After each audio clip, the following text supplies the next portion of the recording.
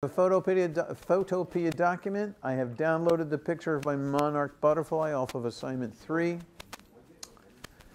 In my Photopea, I call it GD1, first initial, last name, butterfly, 8.5 by 11. If I click on these two little arrows next to height, it will flip the height and the width so that it will flip my wing.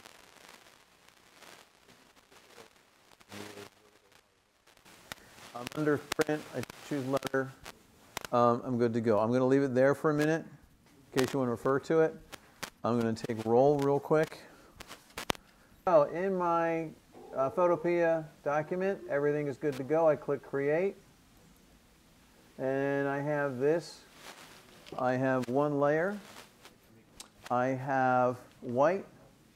And now I'm ready to put in my monarch butterfly.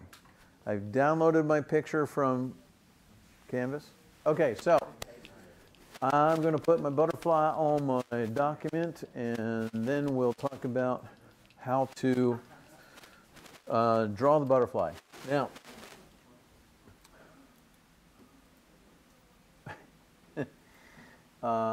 okay, I go to my file folder.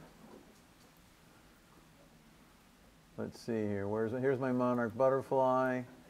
I click and drag it over, and there it is. Alt-key, I'll zoom in.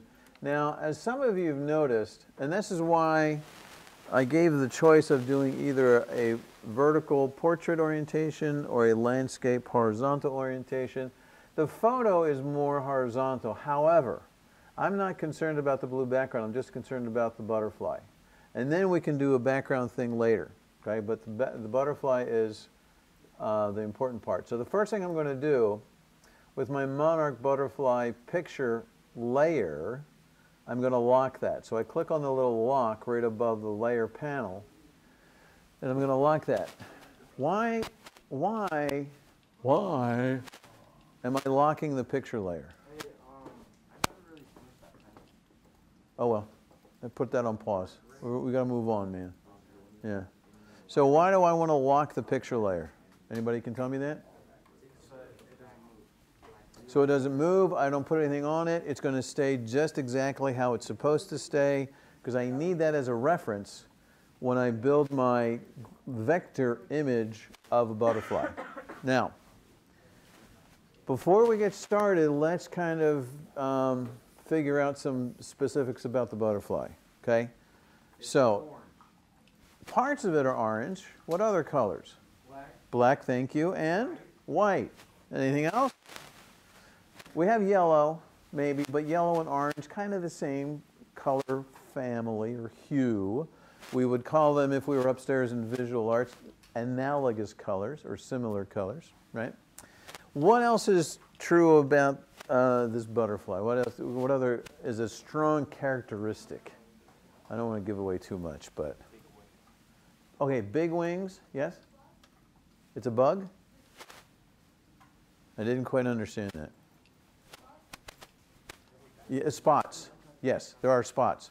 Now, when you look at the two wings, seriously, you got to look at this for a minute because I'm making your job easier. I really, really am.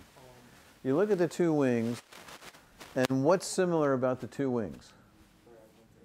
They're identical. Well, the butterfly itself is symmetrical, right? And you could make an argument that the wings are symmetrical, but the wings are what kind of images of each other? We call that mirror image, right? So if you put them together, the shapes and the colors and everything will match up. It's sort of like West Salem High School, right? You divide the school down the middle in the C wing, take off the T wing, and you have a mirror image of the B and the D wings, right? So what I'm going to do as a graphic designer, because I don't want to spend any more time on this than I have to, I'm just going to create one wing, and then I'm going to copy, paste it, and flip it. I know. And that way, I create half as many shapes as I think I need to. And since it's a mirror image, I don't even have to change the colors or nothing, right? So it's good to go. So what we're going to do is we're going to create, and if you follow along with me, I'm going to create the left wing, and then I'm going to make the right wing from copying the left wing, And then I'll choose, create the body and the antennae and all that kind of stuff. Nope. He said that wasn't going to happen anymore. He lied. Okay, there we go. So I have the, oh, wait a second. So it's important to kind of think through how you're going to create it first. So what would be the base color for the wing? Black, right. And I see the wing is in two sections. I see it as an upper section and a lower section. So I'm going to make two large shapes, kind of like I did with the Titan logo with the pen tool. One's going to be the upper half of the left wing. The other one's going to be the lower half of the left wing. Then I'm going to build the other shapes on top of those large shapes because I have the orange shapes, I got the white dots. Oh, this is going to be so cool. I'm telling you, we're going to get this. Okay, so now I don't have to worry about creating another layer because both of the layers that I have are locked. Right? I'm going to take my pen tool, which is this one over here, make sure it says the pen tool. I'm going to make sure that my fill color is no fill. And my stroke color has to be a color that is easy to see on this image. So what would be a good color to choose on this one? So this bright green would probably be the best one. The red is a possibility, but I think the green one. So I'm going to choose the green color as the stroke or outline color. And if I wanted to make it even brighter, I click on this rectangle, and I'm just going to make it super, super bright. Okay? My stroke width, I'm going to bring up to 8 pixels, because Photopea measures in pixels and not points. Alt key, spin my mouse wheel to zoom in to the left wing, because, you know, I'm old, I don't want to squint any more than I have to. Okay? So now I'm going to make one shape around the outside of this top half of the wing. Now, Photopea, the pen tool, sometimes gets a little cranky. That's okay. We can fix the details later. So I start here by the body, on the bottom corner of the wing.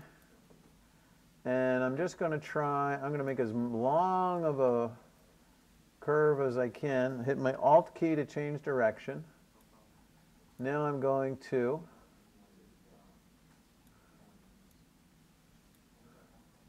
now this is where Photopea gets a little funky, so I'm going to make a lot of little lines here. And then I'm going to come all the way back. And now I've got my shape of my wing. I'm going to zoom in.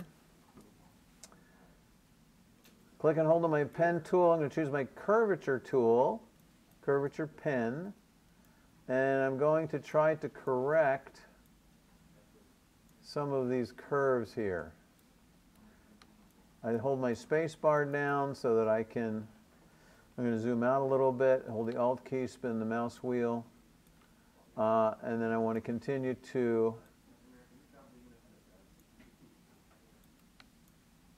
can I stop doing what? Sorry. Okay, so I'm going to stop here. Okay. Now you can see as soon as I made the shape itself created a new layer. Okay. The shape itself created a new layer. Now I noticed something, and I'll come around. I'm going to pause here for a minute. But I noticed something with some of the Titan Mascot pen tools that some people would literally make a whole new line as they were going around the image. Every time you make a new line, it makes a new layer, and it's no longer a shape. It's just lines that are next to each other, right? So now that I have a line that's totally connected all the way around, when I'm ready, I can fill it in with black. I'm not ready yet, but when I get there, I'm good to go. So you have to think shape. You have to think enclosed area, because that's what a shape is, okay? And so the first job is to go around the top half of the wing. Okay, we'll hit pause. We're only the left side, and then we're going to copy it. Okay, so let me do this real quick. I'm going to leave some people in the dust again, but you know, it's my way, so there we go. Okay, so I have my pen tool. I got no fill, I've got the green.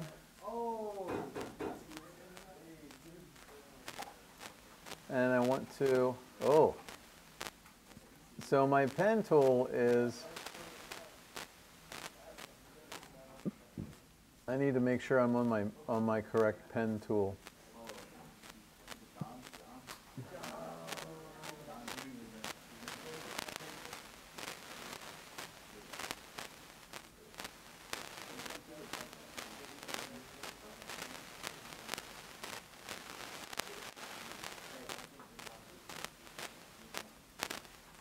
Okay, so now I've got my bottom, but obviously I have a lot of corrections to do.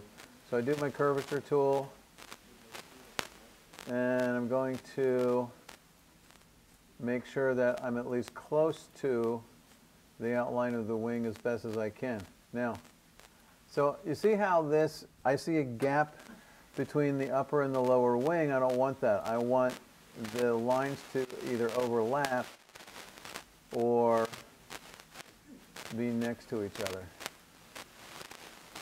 Now, this doesn't concern me a whole lot that it goes into the body, because the body's going to cover it later. Okay, so I've got two shapes. I've got the upper wing and I've got the lower wing. Okay? And so now, for those of you who are ready, I'm going to do the